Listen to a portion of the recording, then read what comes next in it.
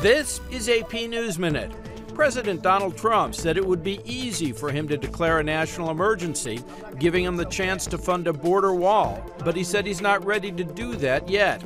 In California, Governor Gavin Newsom called the president's threat to use disaster relief money to build the wall, quote, unconscionable.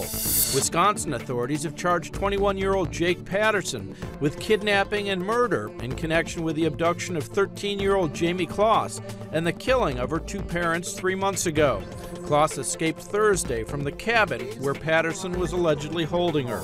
Prime Minister Justin Trudeau says Canada will grant asylum to an 18-year-old Saudi woman who's been staying in Thailand for about a week after fleeing alleged family abuse back home. Canada made the decision following a UN request. Take a look at this heavy snow in southern Germany, so deep it had to be removed from rooftops. It may be spectacular, but severe winter weather throughout Europe has caused as many as 20 deaths this past week. Ned Barker, Associated Press, with AP News Minute.